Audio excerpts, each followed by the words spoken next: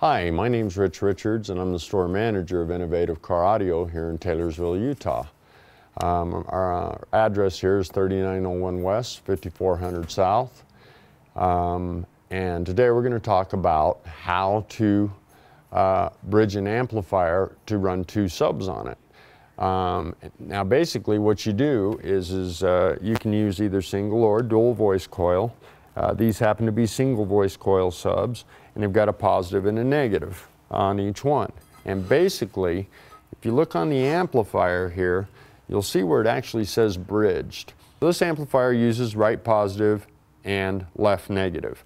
So basically what you'd do is you would hook the positives together off of these two subs and the negatives together, and then off of either, it doesn't matter which sub, but you would hook up another wire that had a positive and negative lead and bring it over here and hook it up positive to the right side and negative to the left side, just like it says here in bridging. And essentially once you've done that, you've bridged the amplifier to run two subwoofers.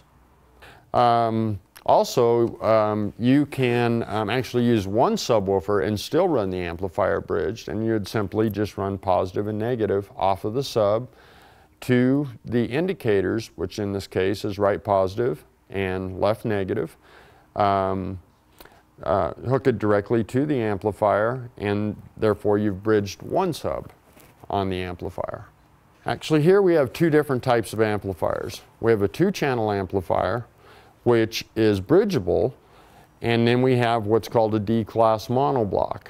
Now most of these D-class monoblocks only have one positive and one negative. However, Kenwood put two positives and two negatives, which would just make it so that you could hook up one sub to each input, but you're still, it still converts to one channel, so that you're getting the total output out of the amplifier as long as you've set it up with the proper impedance subwoofers. The advantages to a D-class monoblock versus a stereo amplifier are a D-class monoblock can actually run at a lower impedance, and it actually puts out more power, and it draws less current from the battery, and it doesn't build as much heat. And this is kind of where the industry's gone now, is more with the D-class monoblock when it comes to subwoofer amplifiers.